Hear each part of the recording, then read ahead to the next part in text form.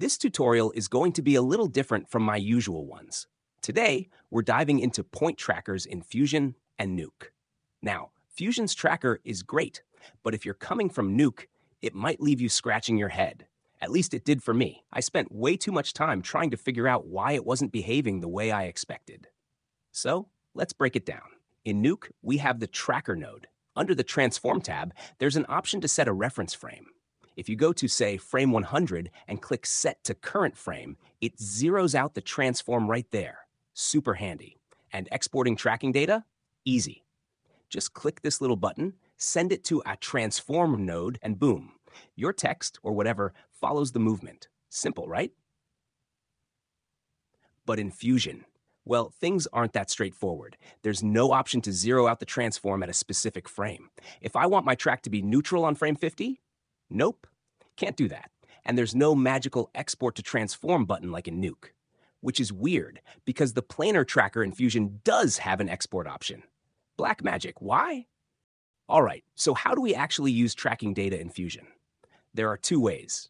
The tracker node in Fusion also acts as a merge node.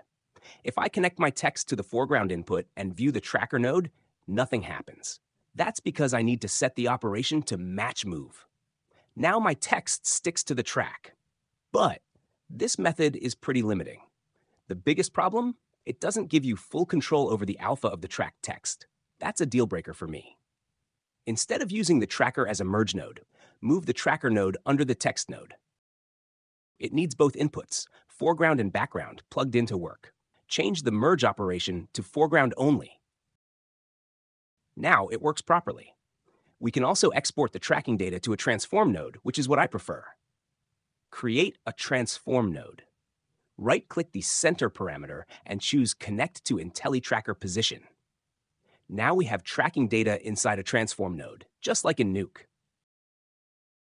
I actually like this tracker. The IntelliTracker does a solid job handling difficult tracks. But the way Fusion manages tracking data, not great. First, we need a way to zero out the transform on a specific frame, just like in Nuke. Second, Blackmagic, please just give us an Export Tracking Data button inside the tracker node. You already have it in the planar tracker. Blackmagic did recently update the tracker and added the ability to track one frame forward and backward. I was hoping they'd also improve the data export, but I guess we'll have to wait a bit longer. Anyway, I know this wasn't a tutorial on some flashy effect, but hopefully it helps you understand Fusion's tracker, especially if you're coming from Nuke. Thanks for watching. Happy compositing.